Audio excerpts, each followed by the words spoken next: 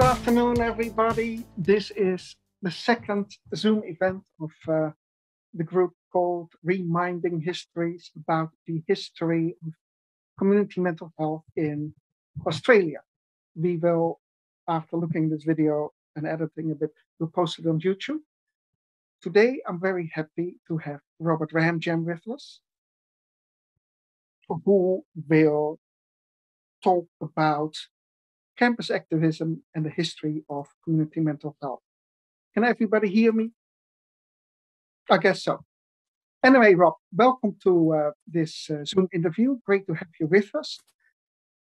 Rob studied social work some time ago at the University of Sydney, then became one of the very first people working in a house of the Richmond Fellowship in Glebe, that was specifically there for individuals that have been discharged from mental hospitals to help them on their way back to society.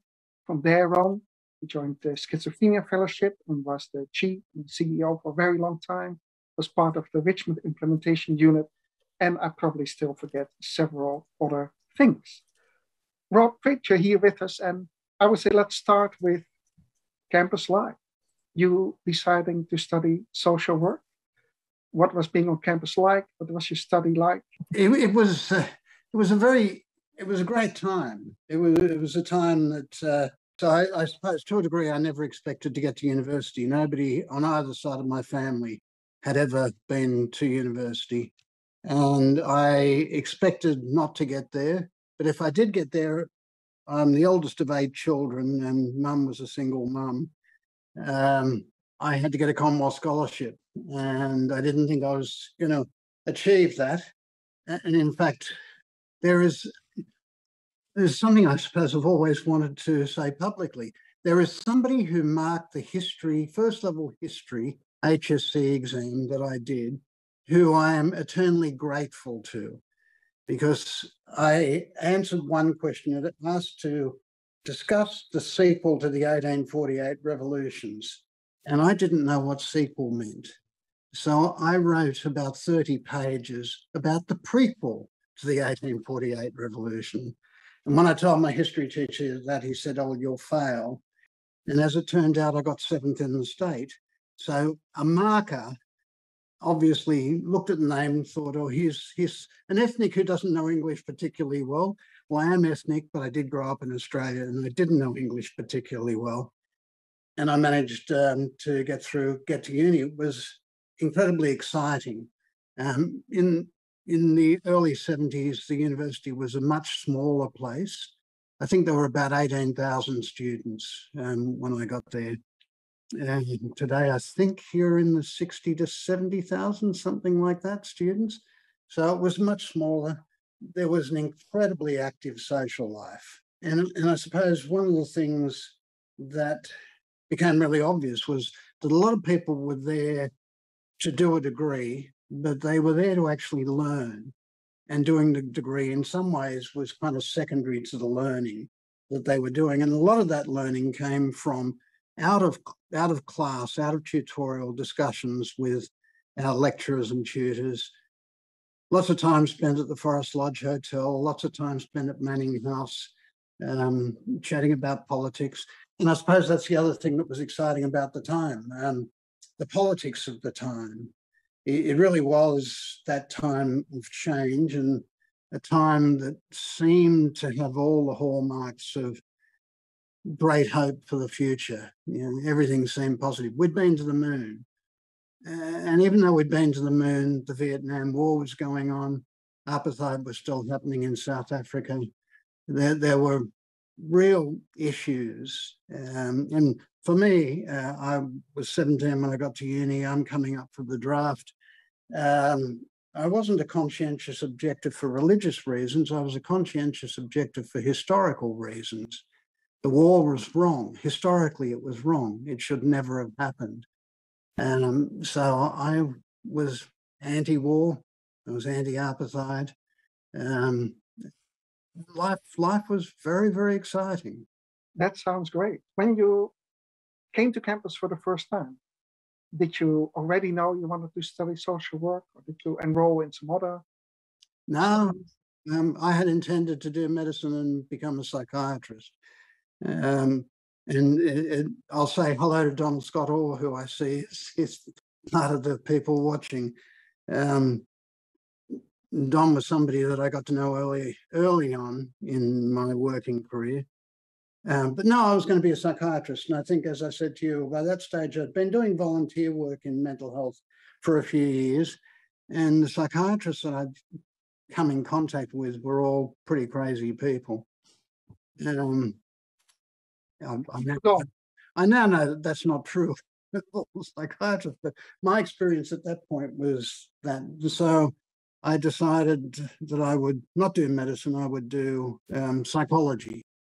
So I enrolled as an art student, and the plan was to become a psychologist. Sydney University in those days was all rats and stats. It was a very behaviourist psychology school, determinist in many ways. And I didn't particularly like that, but I did the degree. I was kicked off on it. But as I got into it, I realised there's this other degree, social work, and that I could do a double degree.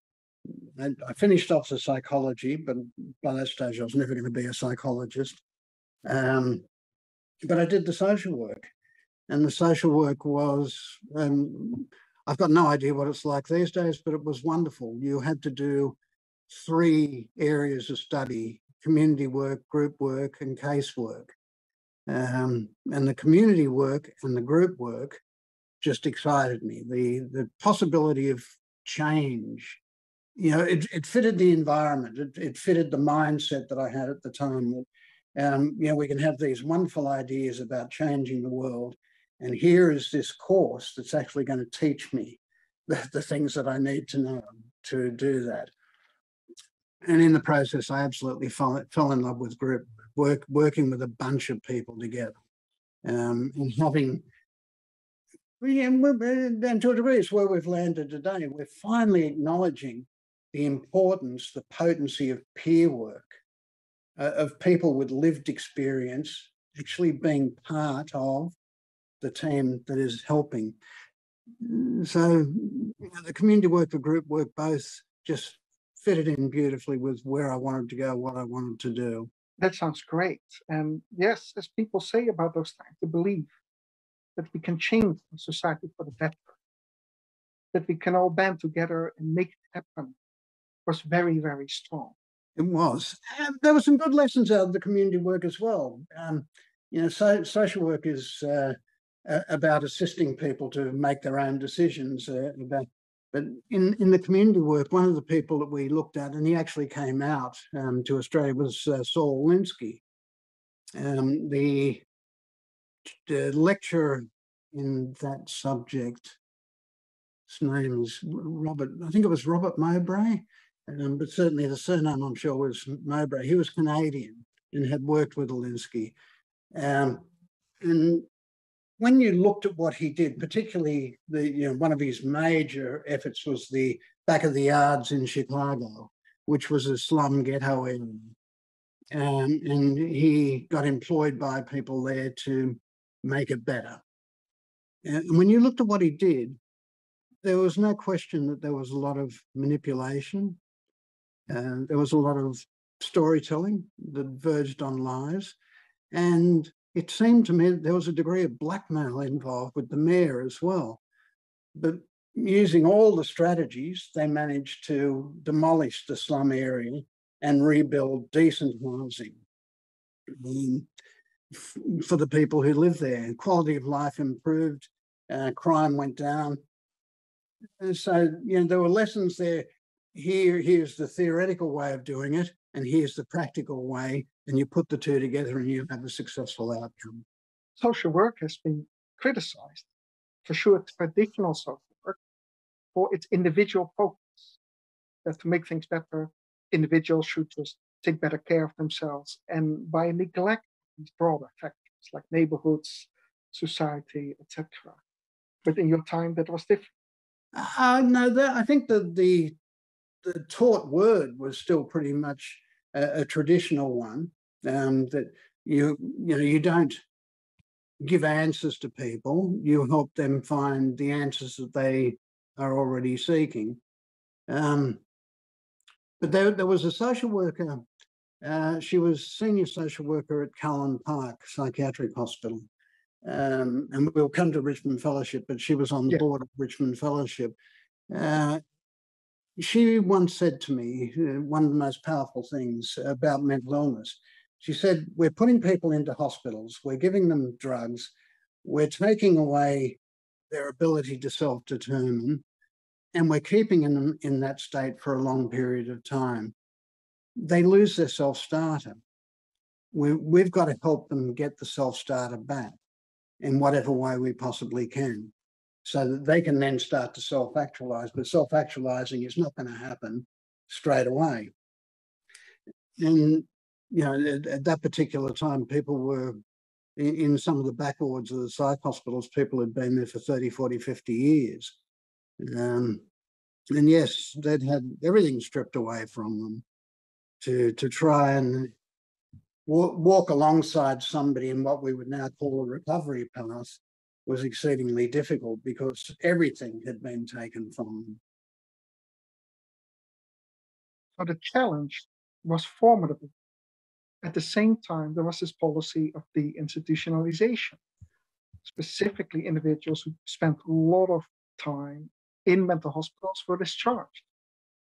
What happened to them? This was not yet sufficient for them to become self-starting individuals. No, well, the story of deinstitutionalisation in New South Wales is a really interesting one, because most people tend to think that it happened with the Richmond Report and the Richmond implementation. So the Richmond Report came in 1983 and the implementation ran 84 to 88. And people think that thousands of people came out of psychiatric hospitals during that period. I worked on the Richmond implementation unit, and I think during the whole period, if my memory serves me correctly, 308 people with a mental illness came out of hospital under the Richmond implementation. Not thousands, but 308. But following the Royal Commission into Cullen Park, which was in the late 50s, early 60s, I think in 1962, there were 12,779, I think, patients in Schedule 5 hospitals. By 1965, that was just over 7,000. So that's when we moved a lot of people out of psychiatric hospitals between 62 and 65. And those people moved out to effectively nothing. There were no community mental health services. There were no Schedule 2 psychiatric admission units in the teaching hospitals and general hospitals. You had Schedule 5 hospitals and you had some private psychiatric hospitals. And I'm not even sure how many of them there were then, because they seemed, certainly the schedule was there for them, but I don't know how many there were. So deinstitutionalisation happened much earlier. Richmond certainly led to 308 people coming out, but the policy started to change probably with the 1983 Mental Health Act, or maybe a bit before that, to say that people are in the community, people should be in the community, we should be providing community-based services. And at its peak, like if there were 12,779 patients in psychiatric hospitals in 1962, that at best represents about 5% of the people with a serious mental illness in New South Wales. People with a mental illness have always been in the community. But that in itself is a very long and sorry tale right up to today. And you know, to get way ahead of where we're going, I fear for the next 2 years, where we've spent so much money on dealing with COVID and our teaching hospitals are over budget, and the easiest area to pick money off is community mental health. Sadly, if there's one lesson from history that applies in Australia and everywhere else, that one would be it. But let's go back to social work, University of Sydney. You were looking for an internship.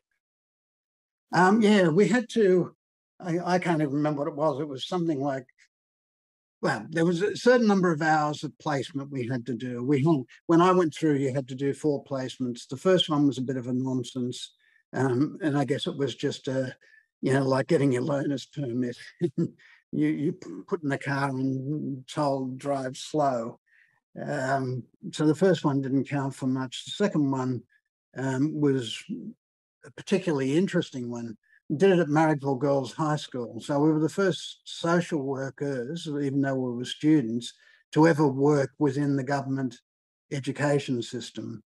And we were asked to do that placement because there were 3 groups within the school who were at war with each other.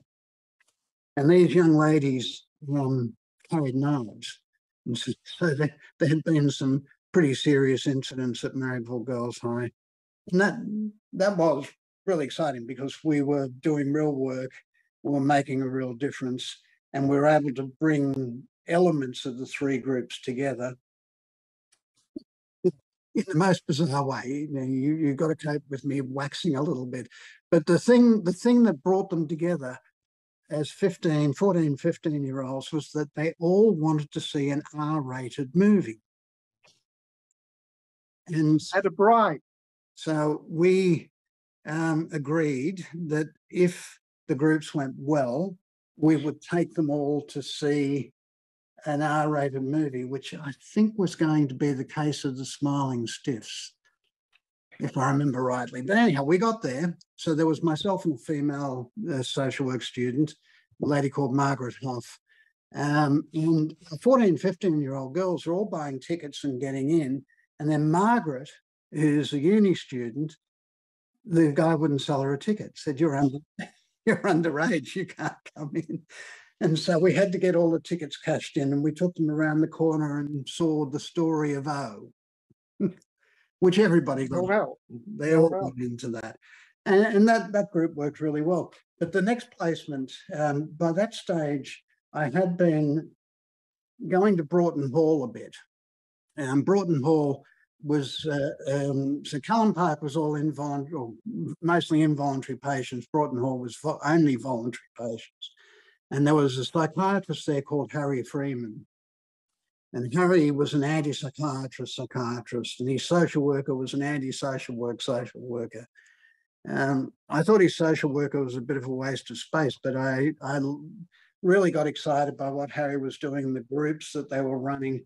And so I asked Harry if he would supervise my social work placement, and he agreed. So I went back to the union and said, I found my placement. I want to do it on this ward. And Harry Freeman's going to be my supervisor. And the university said, no, you can't have anybody but a social worker as your supervisor. So you can't have that placement. And I was deeply disappointed, but the woman who was running, she did all the placements for all of the students on her own, said, I've got this really interesting placement that I think will make up for you not getting the one with Harry Freeman. And it was Richmond Fellowship. And she said, you can have this placement, go down, have a look, see what you think, see what it's like. And so I, following week when placement started, trundled down. So Glebe Point Road runs away from the university all the way down to the water. As you go down, I think it's the very last street on the right. If you turn into that, it goes into a little loop, and the loop is Oxley Street. And the halfway house was there in Oxley Street. Magnificent 4-story, pre-Victorian, way pre-Victorian house. And I think it was only one of only 5 in Sydney that still had its land title to the low water mark. So the house actually owned everything to the low water mark. I knocked on the door, and I can hear this voice yelling out, don't go, wait. And then there's a sort of thump. And eventually the door opened, and standing there was a lady called Elizabeth Toe.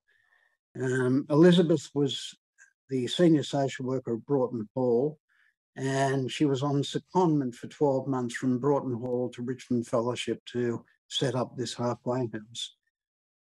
The house had been open a couple of weeks at that stage, and in those first couple of weeks, one of the residents had pushed Liz down the stairs and broken her leg quite badly. And I think it's a real testament to Liz and the character of that woman. There was nobody to step in, so she either kept going or the whole thing fell apart after a couple of weeks. And so she kept going. I'm here for a placement. She said, come in. I went in. And there are lots of people there, but nobody's being identified as having a mental illness. That was kind of irrelevant at the time. Sit and chat to a few people. I arrived on the Monday. The Monday night always was house meeting night. So Liz said, stay, see what the house meeting's like and see how you feel. So I stayed for the house meeting, and it was just super exciting. People talking with such openness and honesty about what they'd been through, about the issues that they had. And also, people taking, so each time there was somebody or a couple of people who would have a new contract, which is what we called it then.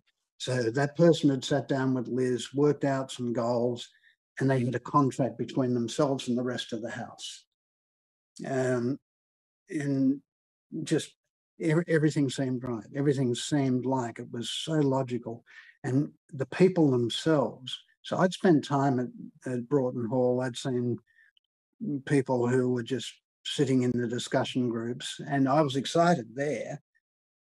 But when I got to this and saw what the possibilities were when you empowered people to speak their mind, to expose themselves, to talk about what they really wanted to achieve, not what some doctor or nurse wanted them to achieve. Anyhow,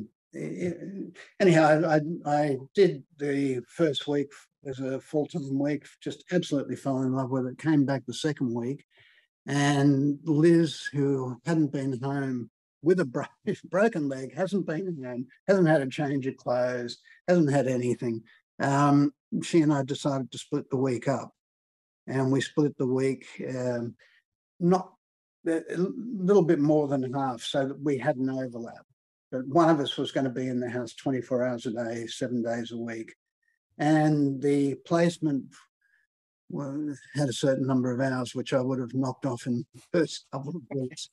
But I so fell in love with it that I actually contemplated dropping out of university and just staying and doing it. Liz convinced me that that was stupid, that I needed to go back and finish the university and then come back to the house, which ultimately I did do. So you said you fell in love with the place. Can you just tell us a bit about what was the really appealing part of working? I suppose, I was relatively young. So I started uni when I was 17. So when I got there for that placement, I would have been 20 or 21, something like that. So I was pretty young. Mm-hmm. I had done a couple of stints at Callum Park on the wards there prior to that. So I'd had that experience over Christmas break.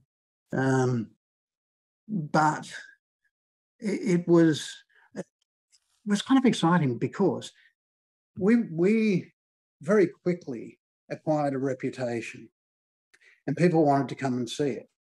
And the routine that we established very early on was that there had to be a couple of residents on the board. So, we're talking 1974, 75. The consumer was empowered. They had to be on the board. If somebody, I remember the woman who ran mental health services for Sweden was in Sydney, and she'd heard about this, and she knew about Richmond Fellowship because Ellie Jansen was from that part, not Sweden, but from that part of the world. And so she wanted to see it.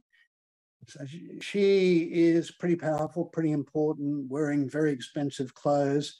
We'd organised, one of the residents was going to do the tour. So one of the residents was going to greet her, was going to show her through the house.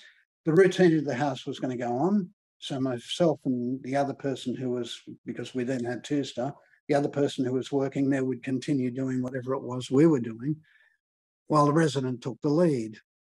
And the resident did the whole thing, and eventually brought the woman back to the office. And I happened to be sitting in the office at the time. And she said to the resident, I don't see anybody who's got a mental illness here. Who are the people with the mental illness? And the resident said, well, I'm one. It had incredible power to it, and that empowering of the residents. My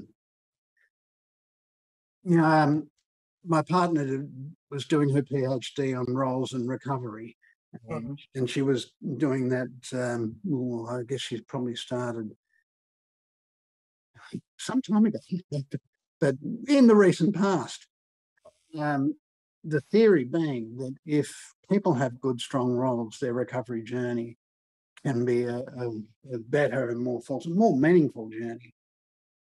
But there weren't any tools around to measure it, so she developed a tool to measure that recovery.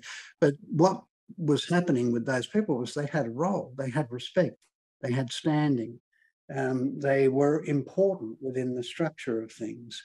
We ran a couple of conferences, and the conference, the residents helped on every possible level. Like one of them chaired the conference committee.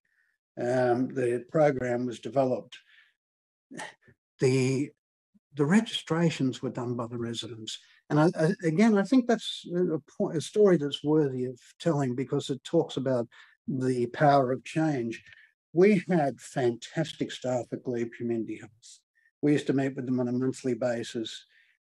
There was a really open discussion between the resident, ourselves, and them about where things were going. One of the nurses there was a lady called Anne Fry. And Anne Fry, to my mind, is one of the best psychiatric nurses I've ever come across. Her mindset was just absolutely perfect. She turned up for this 3-day conference on residential services that we were doing at Broughton Hall, walked in and saw the residents, who she knew as her patients, doing the registration. And she spotted me and came across and said, Rob, I don't think I can come to this. I mean, there's all sorts of confidentiality issues here. They're my patients. I can't come. And I said, well, just come, stay till lunchtime, see what you think. Just give it a go. And at lunchtime, she came to me and said, this is one of the best things I've ever been to. The capacity not just to empower the consumer, but to educate and empower the worker. I think they go hand in hand, and it's probably harder to educate mental health professionals than it is consumers. Now, just to emphasize, but how common was this kind of approach at the time, 1974, 75, 76? Because now we have peer workers who are active in the mental health care everywhere. How was it at the time?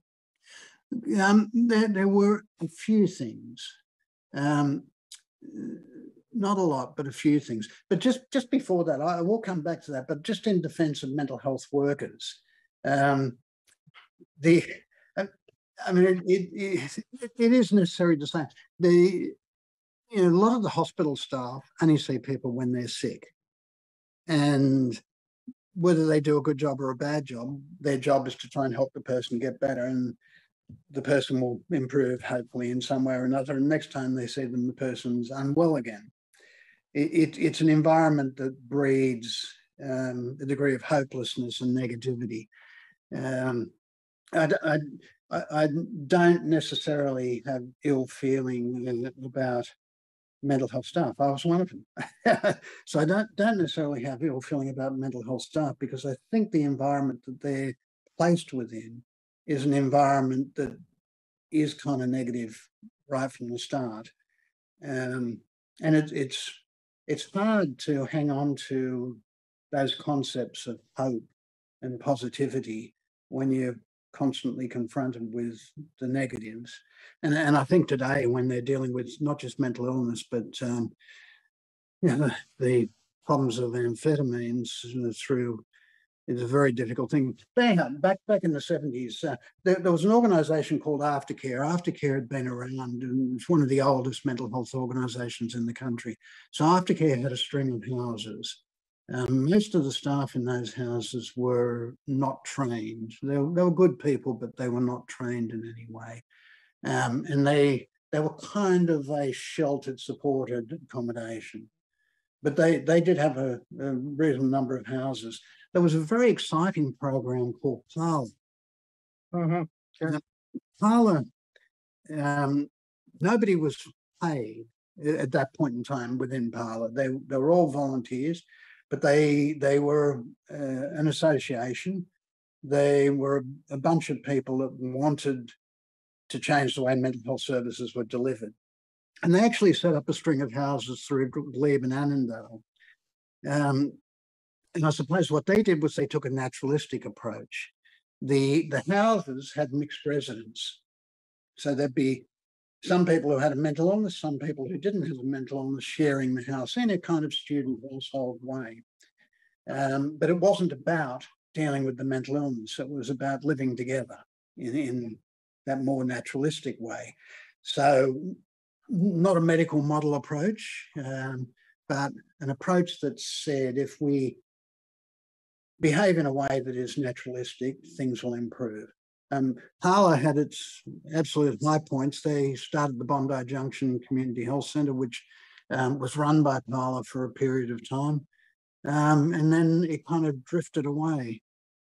I'm just trying to think, there was one other, because we established an organisation called the Therapeutic Communities Collective, and that group had 5 members. So there was Richmond Fellowship, Aftercare, Parlour, Grow must have been one of them. Grow was around, yeah. And they had a couple of residential services then, and maybe Psychiatric Rehabilitation Association was around, yes, was around.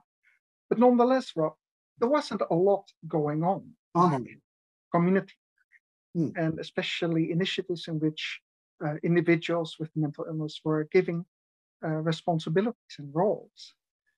No. And in fact, one of them, so Richmond Fellowship was based on the Richmond Fellowship model. That was developed in the late 50s in the United Kingdom and called Richmond Fellowship because the first 2 houses were in Richmond, a suburb of London. Yeah.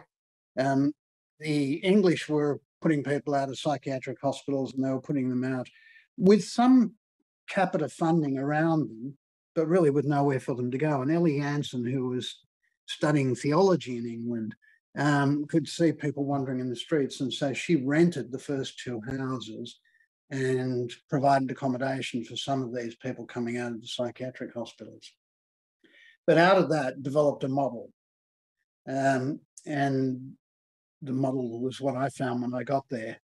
The other model that had been developed, which started even earlier, was the clubhouse model, which developed out of Fountain House in New York.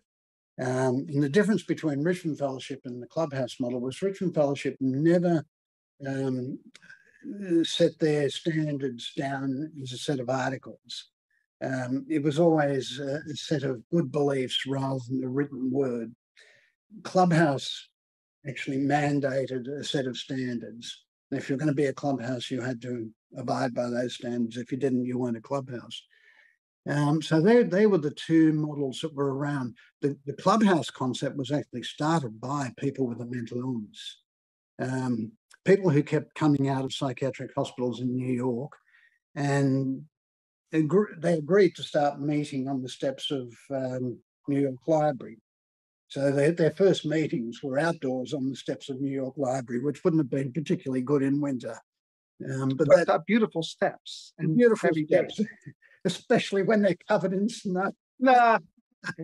But a woman there took pity on them, chatted to them, and turned out she was quite wealthy. And so she rented them a building in 47th Street, and then eventually bought the building across the road for them to establish the clubhouse.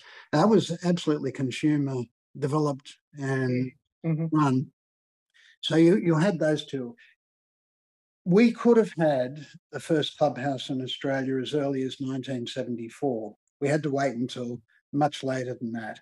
But what is now called Buckingham House could have been a clubhouse. Yeah. But the empowerment of the consumer was a bit scary. And so it became a kind of living skills centre, a very good living skills centre, but not a clubhouse, not with the empowering of the consumer. So that was a place where it could have happened. Parlour, yes, absolutely. The empowerment was formed, possibly even more than Richmond Fellowship. Now, what you're talking about, it sounds just terrific, right? How much of that is still around? How quickly? Well, let's first say how was this taken up by other initiatives? Was this kind of work, was it taken up by other organizations? At some point, the words therapeutic community became unacceptable. So there's that concept of therapeutic community. Well, in fact, there's a place called Pete's Place in the Northern Territory up in Darwin. It could have been a clubhouse, but they were told when they got their funding, if they ever called it a clubhouse, they would lose their funding. Well. Some senior bureaucrat told them that. The concept, and I don't understand it, because the bedrock of therapeutic communities is, in my mind, pretty indisputable. The outcomes that we were getting were pretty good. I mean, we did a study of residents out of Richmond Fellowship. People used to say you're taking the cream. You're only taking people who are going to improve. We took people in a psychotic state. We took people who were having 6 to 8 admissions a year. We took people who were pretty unwell and managed through that. So we weren't taking people who were the cream. We're taking people who had a mental illness across the board. But we looked at all of the residents who'd been in the house over a 3-year period, and then did a 5-year follow-up on them to see where they were at. We baselined them against themselves, which at the time was not a research methodology that was acceptable. So our mistake, not knowing research at the time, was to do something that wasn't acceptable. It is now, but it wasn't then. But we baselined them, and then we looked at where they were 5 years later.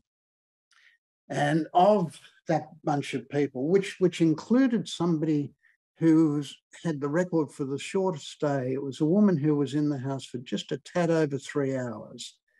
She moved in, she took her bags up to her room, she sat in the room, and then we saw her scooting out the front door with her bags, and she didn't come back. But she was included. We had an 83% non-return to hospital with 5-year follow-up. Wow, that is quite extraordinary.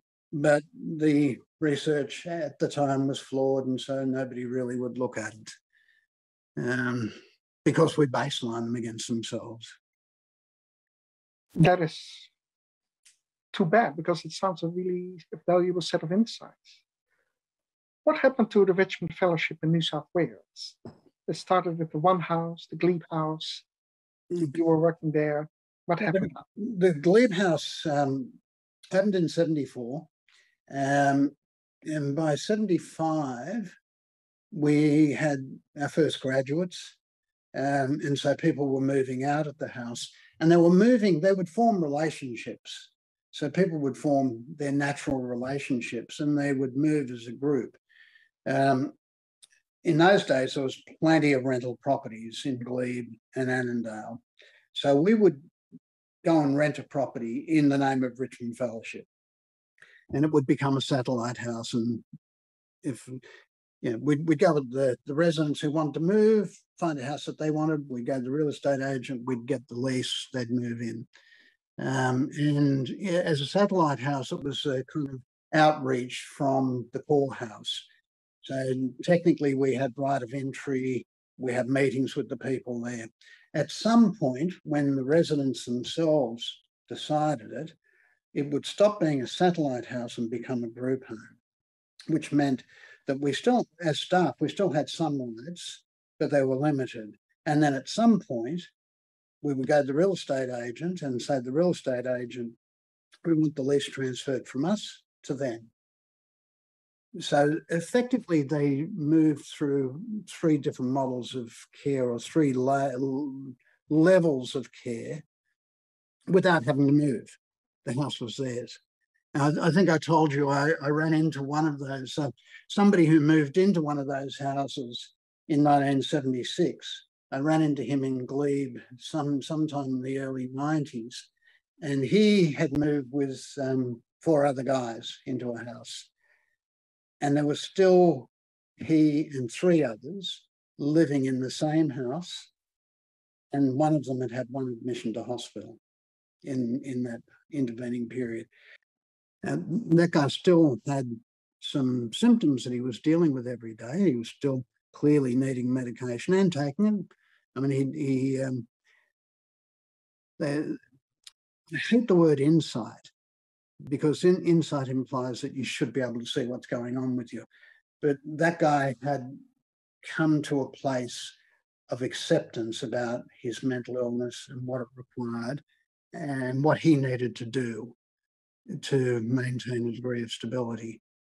And so his life wasn't one I would like to live, but it was a hell of a lot more tolerable than being stuck in a psychiatric hospital or having admissions all the time. And he had some genuine pleasure and joy, and he had his 3 mates who were very close. That's great. Yeah. So people graduate and move from the core house to the satellite house to an independent. Yeah, we're only having to do the one move from the core house to the place of residence. There were a couple of people who, when it came time, and we're saying to them, you should take the lease now. They wanted to move. They didn't want to live in that particular house anymore. But that's their choice, and that's fine. We got a second house at Wahroonga. So Richmond Fellowship had a second house up at Wahroonga, and we battled on the original funding. For both houses came through the Whitlam government. Mm-hmm. So Whitlam government, as Gough would always say, was responsible for doing a lot. Absolutely. We got the funding for those 2 houses. Gough started the funding for community mental health. And to his great credit, Malcolm Fraser continued it and expanded it quite significantly. But up until Gough started community mental health, there really wasn't any such thing as community mental health outside of a few non-government organisations. But it kind of stalled there for a while. There were the 2 core houses, there were a lot of satellite houses. And then after the Richmond implementation, a group called Gladesville Auxiliary amalgamated with Richmond Fellowship. And so that brought some more houses in. And then at some later stage, Richmond Fellowship amalgamated with Psychiatric Rehabilitation Association, and then changed its name to Stride. And Stride would be one of the largest non-government mental health organisations, certainly in New South Wales, if not in the country. And when you look at what they're doing, although a lot of it is no longer residentially based, as we were doing back in the 70s, a lot of the philosophy is still there, a lot of the empowerment. So in the early days, Richmond Fellowship was the first organisation to employ a paid peer worker, Simon Champ. Yes. So Simon Champ was the first paid peer worker in Australia. He was getting paid from 79, 80, something like that. Stride today is really strong on the employment of people with a mental illness. And they do it really well. Look, everybody, I'm very sorry. The hour is up. We should have booked a 2 or 3 hour time slot. Thank you so much, Rob, for being willing to be interviewed, and for everybody who came to listen to this interview. This is one of the things we are doing in this research project on the history of community mental health in Australia, or the project called Reminding History, is that so much of interest has happened in community mental health. And the pioneers we still find very inspiring. But unfortunately, very little is known about this, and we are setting out to change that. And if you want to know what we are doing, please sign up for our mailing list, and we'll let you know our next activity.